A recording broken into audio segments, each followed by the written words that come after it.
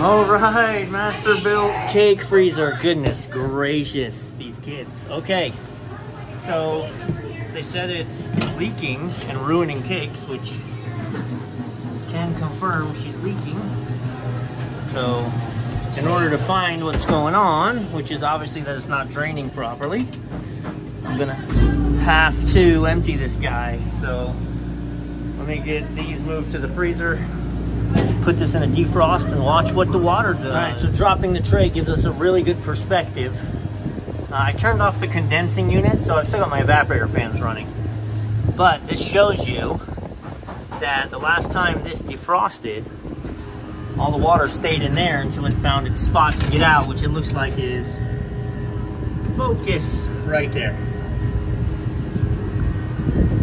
So we need to test the defrost heater, and then moreover, the defrost heater is going to be fine. This is going to be our problem. So you got a drain line heater here. That probably has become our rascal. Let's see. All right. Into the defrost. Well, while we are in a defrost, I'm clamped onto that heater, and we got nothing. I can feel the heaters on. Sometimes these are real funny. I saw a walk-in heater that this, or a walk-in freezer that this turned off when, let's put it back into. Now you have to watch, because sometimes these thermals, they're just a matter of contrast, right?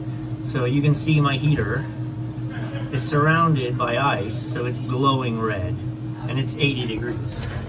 Well, up here, you got,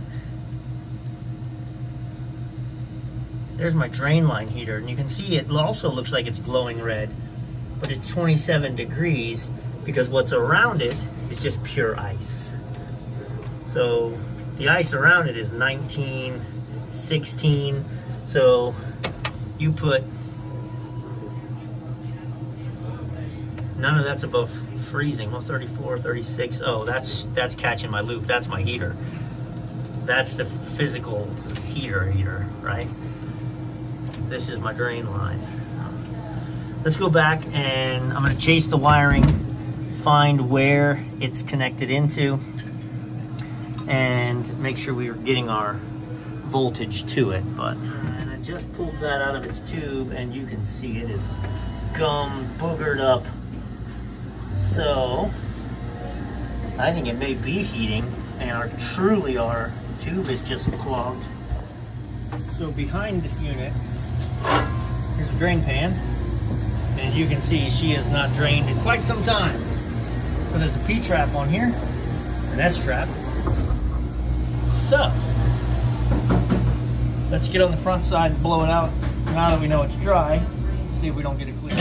Sad I won't be able to do this live because I can't hold all this in place, but obviously you know what that is. A little CO2 drain blower. So we'll blow this out and then go look in the pan. I heard it clear. Yeah, buddy. Now we got goo in there. Alright, so now I'm going to close it up. I'm going to close it up, and then I'm going to put it in a defrost, and I'm not going to connect this yet because I want to watch it physically drain from here. Alright, I just turned the compressor back on. I left, there was chunks of ice in there, and I actually want that. I'm going to get all this wiped down so it doesn't drip on what's in here. And then I've done another video. This happens a lot on these units. This has to be siliconed up with a sealant that's going to hold at 20 below, which they do sell, but. So we're gonna let this freeze up again. I'm gonna let the temp cool way down. Once it satisfies, I'm gonna put it in a defrost. Then we're gonna look back there, make sure it's draining, and we'll put Humpty Dumpty back together. Well, I can see that's a beautiful thing already.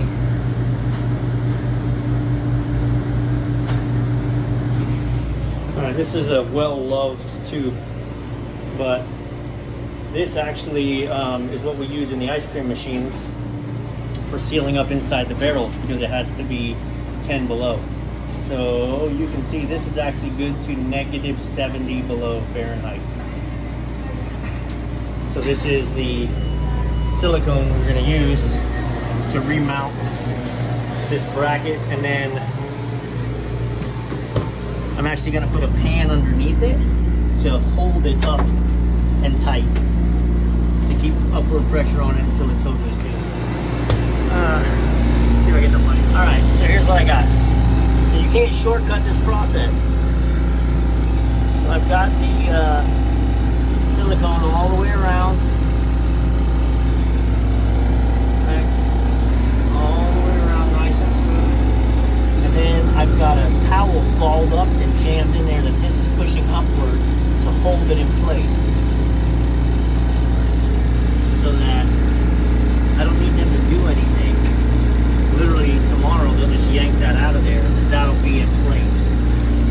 I am going to give this 20 minutes or so and let this kind of cure as much as I can, and then I'm going to put it in a defrost because there's still a bunch of ice in there and I want to watch it drop. Eureka! There she goes. So drain line clear, not leaking inside. Ugh. Beautiful thing. So yeah, it was, so the water was coming here, and then this was the low spot. It was dripping down, making all this. So we're gonna knock this off of here,